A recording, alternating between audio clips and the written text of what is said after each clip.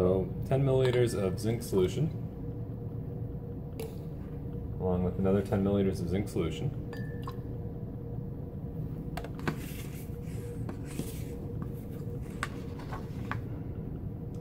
We're going to mix with that 20 milliliters of hydroxide solution of the same concentration.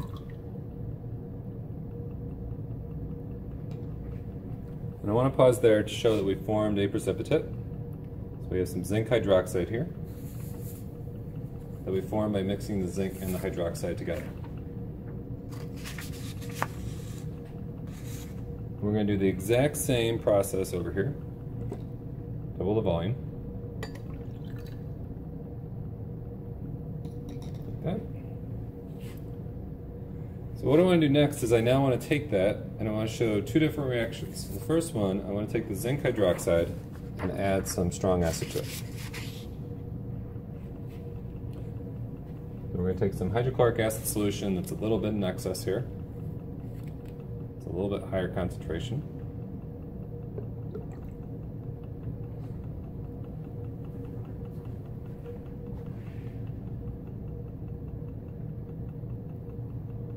So we see as that hydrochloric acid reacts with the zinc hydroxide that it ends up dissolving that precipitate away, and there's a chemical reaction taking place.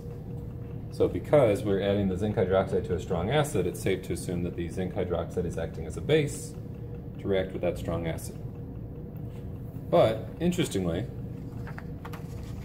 if we take that same zinc hydroxide that we have left over here, and we react that with a strong base.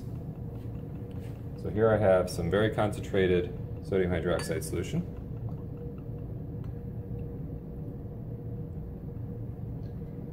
And we can see that as I add that also clears up the precipitate. And so therefore what we're seeing is that there's some kind of reaction between the zinc hydroxide and the sodium hydroxide. So if a strong base is reacting with the zinc hydroxide, that would therefore make the zinc hydroxide an acid. And so zinc hydroxide is an example of a compound that it can act as an acid and as a base, and therefore we call that an amphoteric substance. So in the first case we have the zinc hydroxide reacting with the strong acid, the hydrochloric acid.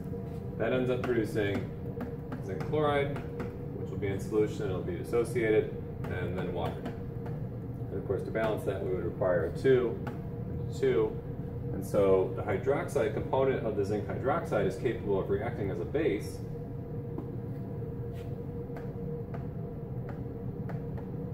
with that hydrochloric acid in order to get that reaction to occur. However, in the second situation we have the strong base reacting with the zinc hydroxide, which would imply then that that's acting as an acid. So if we look at what's actually happening there, we're forming a complex ion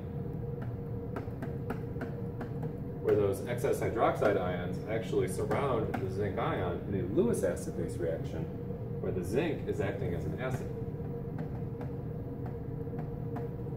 So therefore, the zinc component of this allows us to act as a Lewis acid. The base component allows it to act as a Lewis base or as a Bronsted Lowry base, and therefore we have an amphoteric substance, something that can act as both an acid and a base.